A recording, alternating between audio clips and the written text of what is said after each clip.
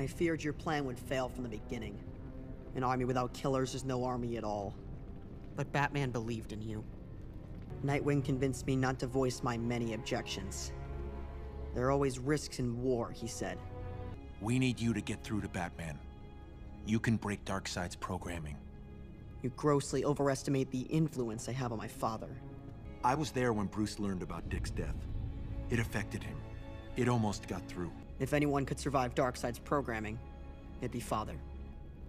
It's my responsibility to save him, or barring that, kill him if he can't be saved. He would want that.